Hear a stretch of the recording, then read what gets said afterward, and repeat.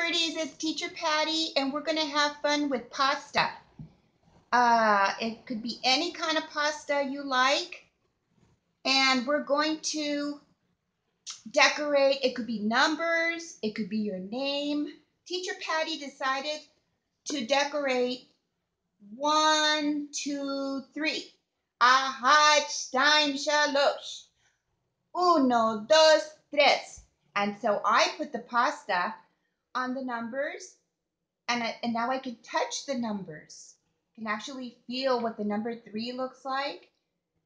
And then I decorated around, so I gave it a picture frame. But it doesn't have to be numbers, it could be your name too, birdies.